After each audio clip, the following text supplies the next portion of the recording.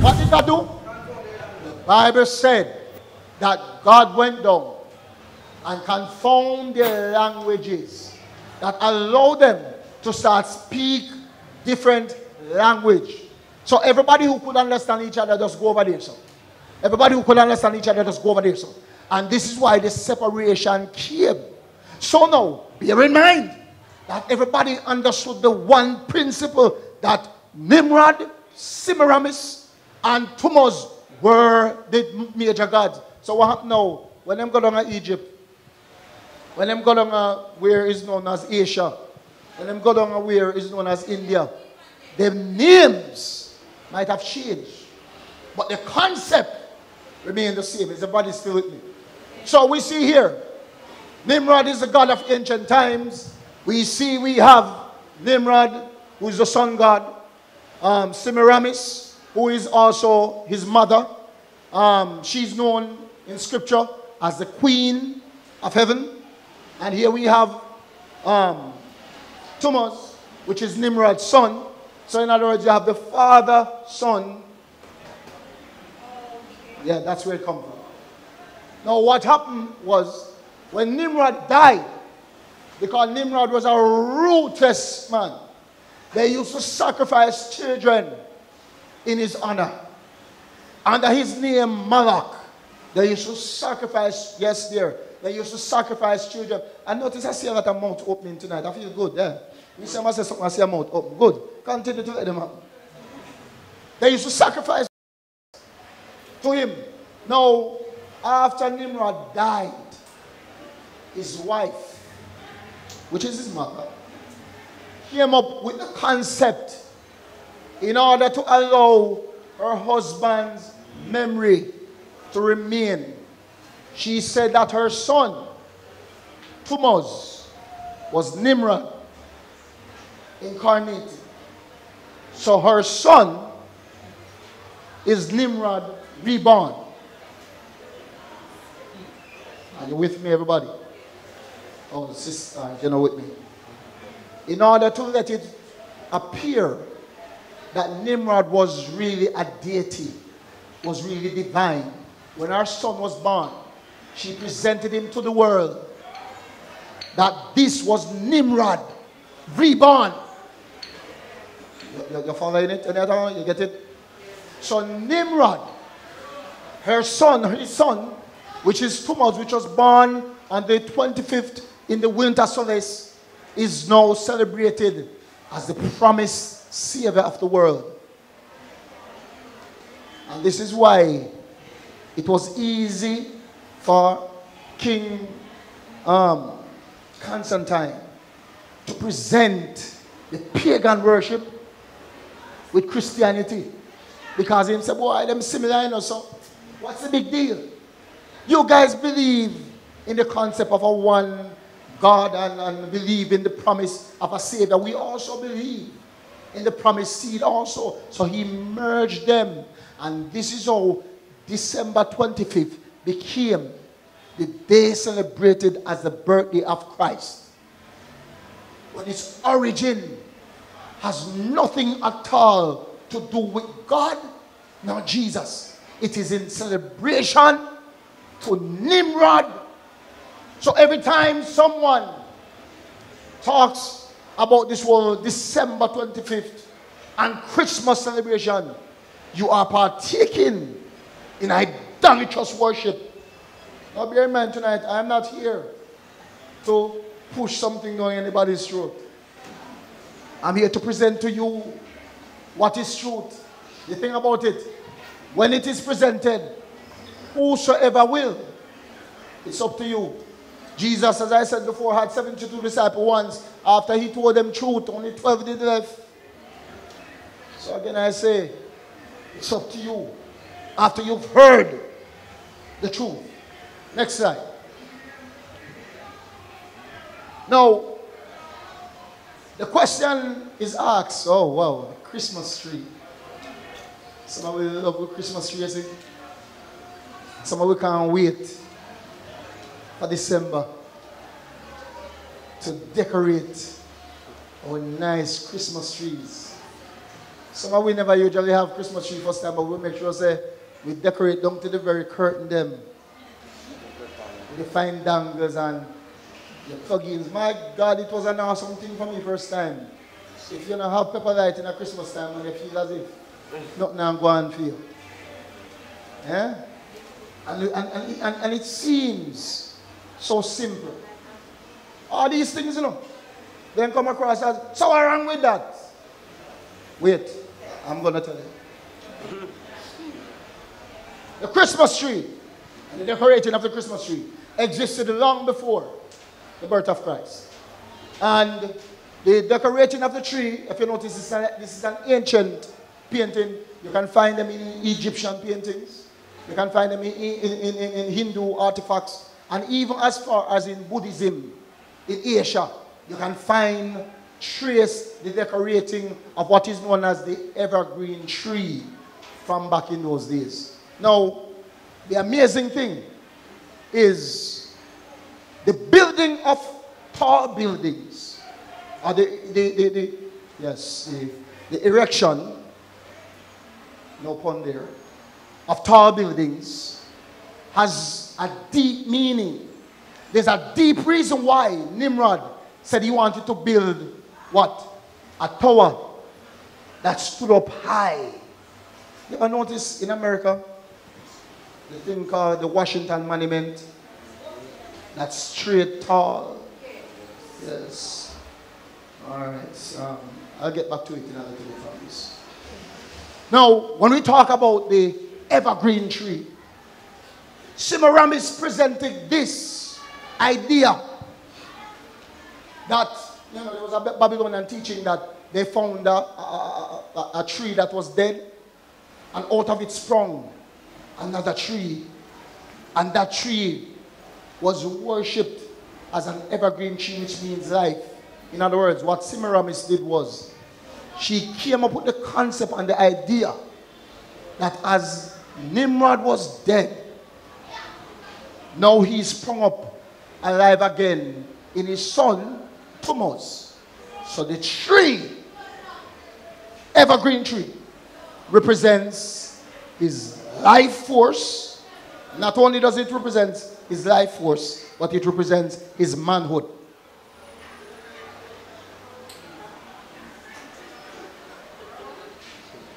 Drop a pin. You're not hearing nothing. In case, let me break it down for you.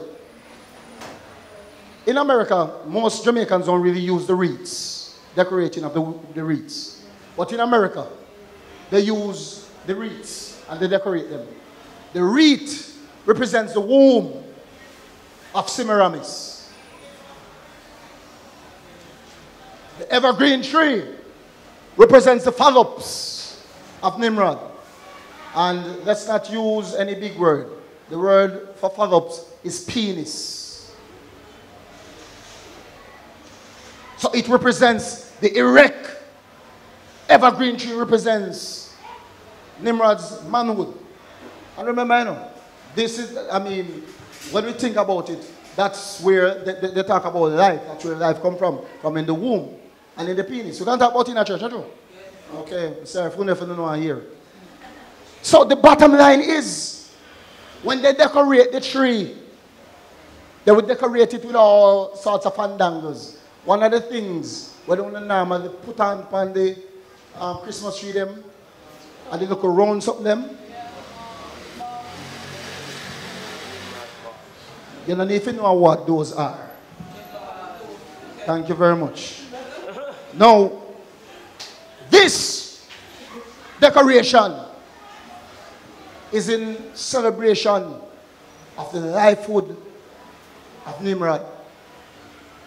Now, when you have it in your house and you're decorating it, bear in mind that you are partaking in idolatry.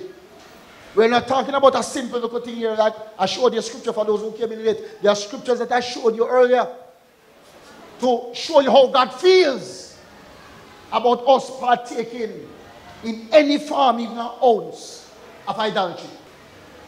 And here, what Jeremiah had to say about it. Jeremiah 10, verse 2. Let's read.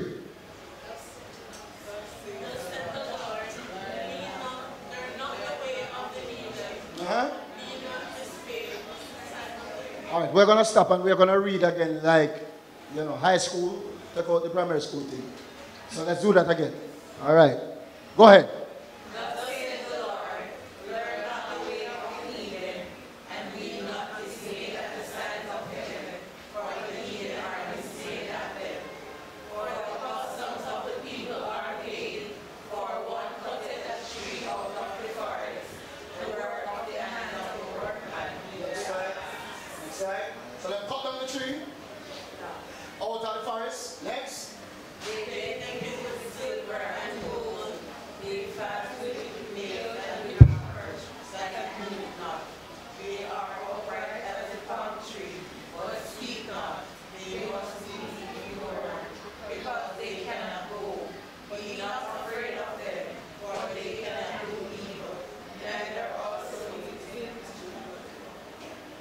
A Christmas tree is an idol.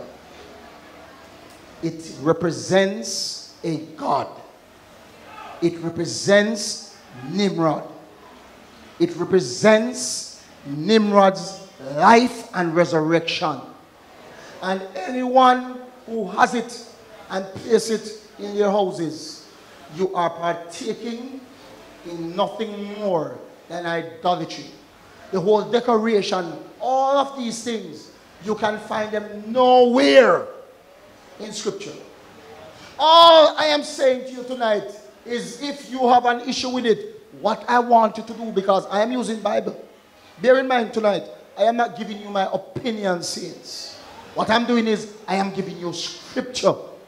So if you can find Scriptures to show that the prophets did this, the patriots did this, and the apostles did this, then it's quite fine.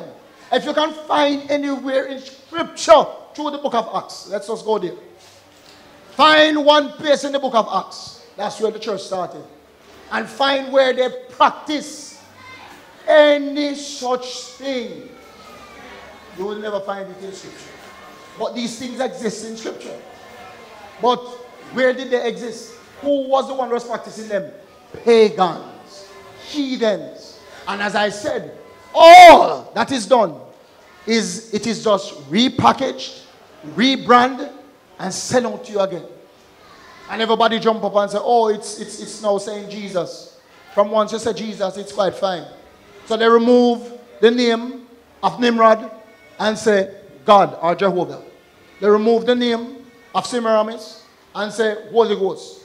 They remove the name of Jesus, of Thomas, and say it's Jesus. So all of this is now presented. You ever notice the picture with Mary, Joseph, and Jesus? You ever notice, for some reason, the Christ, Jesus that is presented, always have one little circle on his head, little light. Huh? That is coming from Saturn, the god Saturn, the sun god. That is all that is. But they just repackage it, rebrand it. Say Jesus, you idiot them now. Oh yes, Jesus, make we worship him. This big brother here. This fat man that start peeping at them house. Now, before I go into the full definitions and so on, what I'm going to do, I'm going to appeal to no common sense. It's no common sense I want to appeal to first. Santa Claus. As I said, what I'm going to do first is appeal to no common sense. Now, if Christ, or if Christmas is about Christ, where does Santa Claus come from? Common sense me I talk about now. If Christmas is about Christ, where does Santa Claus come from? You remember the show now a while ago said Christmas has nothing to do with Jesus. But let us reason on the basis or the premise that Christmas, let's just use it in a figurative way. Let's just say Christmas was about Christ. Where did Santa Claus thing come from? What is that concept Where did it come from? And if you notice, Santa Claus normally target what? Children. He knows when you are sleeping. He knows when you're awake. He knows when you've been bad or good. So be good for goodness sake. That doesn't sound like a monster man I want up here. Talk to me now, somebody. Right now, if you put some music behind that, some horror music, I straight up show me I advertise. Now, this whole thing of Santa Claus, and remember, no, Santa Claus also have a Mrs. Claus as well. So anybody who wear any form of female outfit representing Santa Claus, you are Mrs. Claus. And you are representing a demonic entity. You are representing an idol. Oh God. If you just say, ouch. You see, now, Moloch is the same Nimrod who they offered children to. This is why Santa Claus targets children. The word Santa, when you look at it closely, it rhymes very closely with Satan. Very, very closely with Satan. But Santa was another word that they used to call Nimrod. Because I told you that he went by a different name. So through Asia Minor, he was known by that name Santa. He was known as the fire god. And this God, you can read for yourself Psalm 106, 34 to 43. This God was a God that they would sacrifice children to. They would throw children to him and sacrifice him. So when they repackage your Christianity thing, then come now and say, listen, Santa Claus come to bring presents for kids. And he come down through where? Where? All right. I got a witness over here. She help me teach. You get it, not true? Yeah. What you just get about? You said that's about the fire and it came down through the chimney, which is the representation. I didn't even touch the part about the log, the burning log. So the reason why them have him coming down to the chimney with the burning log is in reference to him being the fire god. Since we don't live in a deep world, you know. We don't understand the world we live in. You know. Some people just get up every day and just come like some robot. Don't understand. Since the world where you live in and not just so. Everything come with meaning. The very songs them want to listen to come in with meanings. I don't have time to go into it tonight. But you remember the song by Rihanna, Umbrella? Now, for those of you who don't understand, when Rihanna just started out, when Rihanna just started out, you know, she started out very ordinary. But ever since she hooked up with Rockefeller and Rock Nation, which is Jay-Z, Rihanna's album, what she released after she hooked with Jay-Z. Anybody know the name of the album?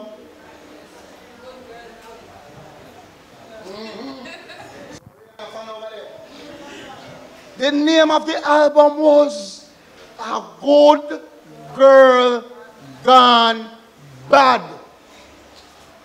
And in that song, it is filled with nothing but demonic symbols and Illuminati symbols, where Jay-Z comes out as the one that is now indulging her and enticing her as the devil, putting her into the Illuminati. And the very umbrella, you see the water, the much water is not water. It signifies semen. That's why in one section of the song, you see Rihanna, she's in a triangle. The triangle in Illuminati symbols means the actual phallus or a penis. Are you with me, saints? There's a point in the song, I have to do it back one night. There's a point in the song when Rihanna just bent over and said so. Yes. But when you look closely, it is the face of Baphomet. You see, Rihanna's last album, what is the name of Rihanna's last album? Oh, by the way, me know them stuff there. In case you don't understand, I know this stuff. And I have to know them in order to present it back to you to tell you what not to do. Rihanna's last album is called Anti. And on the cover of the album is a picture with Rihanna as a little girl with a crown on her head, but the crown cover up her eyes. All of that has significant meaning. And the Catholic Church, what the Catholic Church do, you know, when they came up with the concept of Santa Claus, what is the name? What did they tell you? This Catholic Church tell you that Santa Claus is homage to who? Who? There's a person, man. Saint who? God, then the missionary. Saint Nicholas. They said that Santa Claus is named, you know, is paying homage to Saint Nicholas. Just like them telling us, Valentine's is coming paying homage to Saint Valentine when no go so. No go so. Let's read what the book of Revelation, as I said to you. It's there in the Bible. Because we don't have much time to read the word. Let's go down. Revelation 2:6. Read the verse 6. Let's do that again.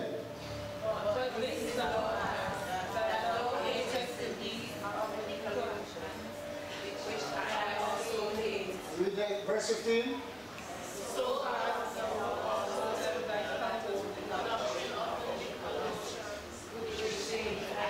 Bear in mind that the Lord was talking to the church. And this is the book of Revelation. And he was speaking about the doctrine of the Nicolaitans, which he's saying that he hates the doctrine of the Nicolaitans. Now, since in the book of Revelation, there are 7 churches that the Lord sent to and spoke about, I should say. And out of the 7 is only one of them that was keeping true to the word of God. As a matter of fact, he said that one of them is the seat of Satan. Are you with me, saints? It means that not because we baptize in Jesus' name, speak in tongues, shake, that still don't mean that we are doing right in God's sight. We cannot do what we feel comfortable to do and think that we are okay. The Bible says that your body is a living sacrifice. No, question. We said it already. Or question. Tell me which sacrifice don't hurt or cause something. As a family thing. All right, so let me, that's why I started out by saying, the family them come down from Friday. And it's according to how the season is set. Now, we, the church, are not against family and coming together as family. What we are against is when you decide, say, you come together, so we're going to cook Christmas dinner, and we're having a Christmas cake, we're having a Christmas party, we don't know trees and all of this and all that, and not giving out of presents. So if you come together with your family, and you cook food to your family, and the holiday, nothing wrong with that. Is the church with me? Yes. It is a holiday, and we have no control over that. That's why I draw for Shadrach, Meshach, and Abednego for you, to let you know that when you're under a Babylonian system, there are certain things you don't have any control over. But when it comes to you actually doing this or doing that, let's say for instance now, him say you have to come cook, but you have to go dress up as Santa Claus. That's a different thing now, brother Derek. Everybody follow me so far? What I'm saying is that there comes a point where you have to withdraw from anything that resembles our touch. Paganism. Is the church with me? Yes. We're going to do, yes, go ahead. So, go ahead, yes. In addition to that, you can go, cook your meal or whatever, and you maybe eat with them. But let's say afterwards they start to put them kind of music, dancing, carrying on, then that's the time you probably need to take your leave. So it's okay to fellowship with your family, do your talking and your whatever. Eat and enjoy the meal, of course, but when things start to get Christmas Eve. Yes, that's a word. That's a word. That kind of thing, then you must say, just sit there and all right, Listen. Thank you very much for putting your hands together for that. Go ahead.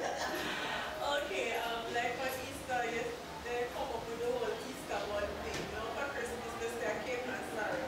Where did that came from? Well, sorrel came from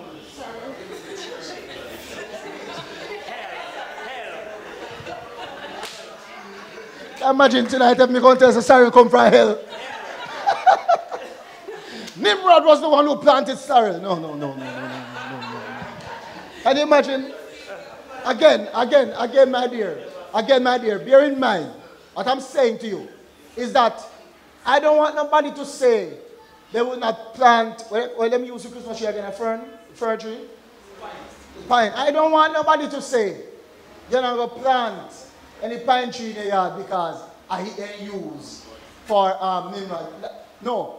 Man perverts things of God. Nothing is wrong with having pine tree loves when them shape up them and they look nice. But when they deck them out and put on things, that's when it becomes wrong. So, sorrel, my dear, I will tell you this.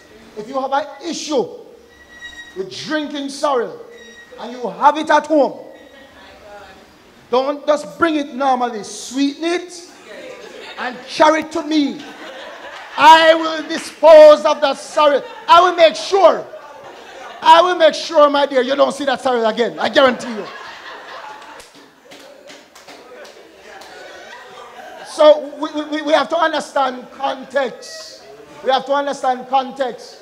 If we do things without context, we are going to find problems. I know that not everybody that is here tonight will accept what has been taught. I know there are many of you who probably will be texting tonight, Pastor, I can always chat. I feel business that. I'm certain of that. Don't get me thinking I'm one of the person who will say, whenever I teach, everybody I receive my word. That's the man of Jesus. And even him they never receive. So why would I think I'd be any less? Jesus said, listen, I am the green tree. And them not accept me. He said, what more, what less about you who is the dry tree? So don't think I am of this notion that when I teach, everybody will receive it. No. It's only a few. And guess what? You see the few? I am thankful to God for the few. And for the few, you're why I do this. Because trust me, if I was to look, I'm telling you this, if I was to look at some things, sometimes I teach some things, and then guess what? As I look, the same story that the people say don't look. The people still at it. Now, if I was to take, me telling you already, say if I was to take that up on me, you think me and Moses, me not do it. Me want to see the promised land. Moses allowed his anger, and Moses was justified because Moses talked to the people, and no matter what, Moses could never get them under control. And I mean, no, me go get no rock. I'm not getting going at the promise. I'm sorry for you. If me tell you, say, one ditch over there, so more of my own experience, guess what? Say God, you turn a mess into a message, now the messenger arrive. Committed to the journey, so me now go backslide. Looking through the spirit and not physical eyes. Ooh, to God me testify. Know me are the worker, God are the boss. My whole life, he and us. Take me from the mud and put